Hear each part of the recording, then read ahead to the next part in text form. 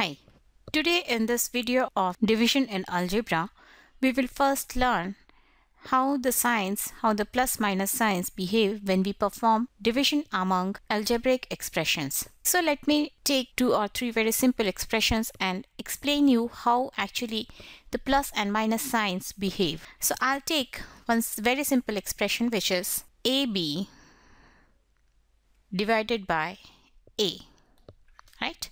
This can be written as A multiplied by B divided by A, right? Here this A is in multiplication and this A is in division, so both will get cancelled and we will have our quotient as B.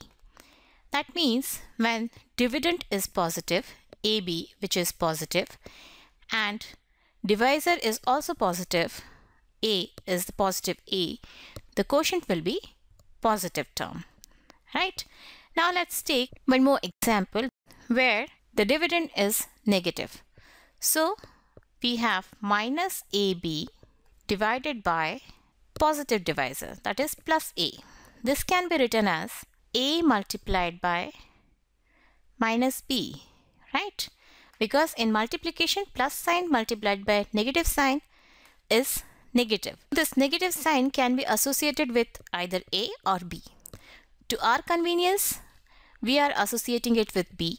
So I have written minus AB as A multiplied by minus B. And it is divided by A, right? So here, this positive A and this positive A will get cancelled and we will have minus B as quotient. So when dividend is negative and divisor is positive, the quotient will be a negative term. We can perform the division in our usual method and the sign has to be taken care of. If dividend is negative and divisor is positive, the quotient will be negative. That we have to remember. And now let's take one more example where the divisor is negative. So let's divide AB by minus A. See, here I am doing a little smart thing.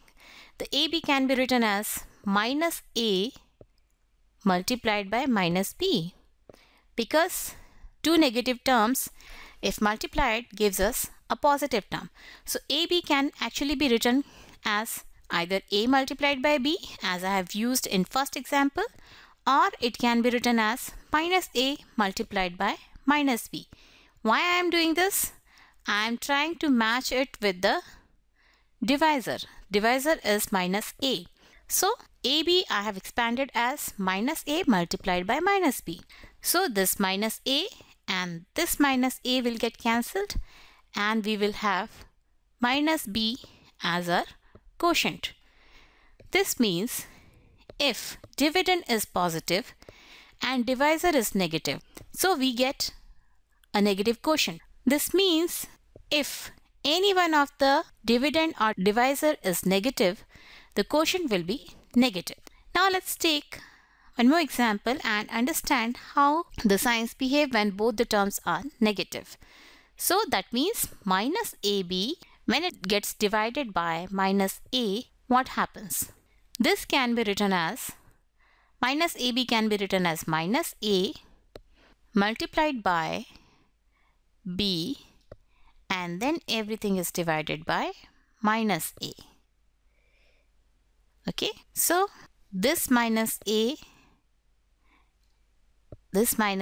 and this minus A will get cancelled, leaving the quotient as plus B.